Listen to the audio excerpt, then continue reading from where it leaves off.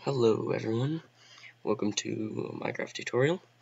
In this video I'm going to be showing you the world's smallest double piston extender, and I'm going to be showing you a couple designs.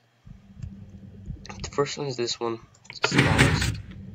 As you can see, it's seamless too, which means that you won't see any redstone circuitry when it's closed.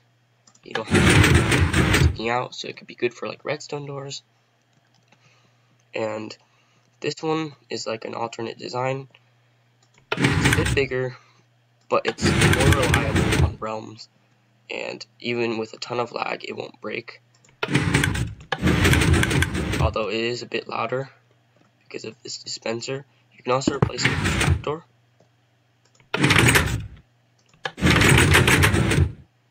And it'll still work. And then, as this thing is tileable, you can just simply wire them up in this way, nothing different, and it'll function normally.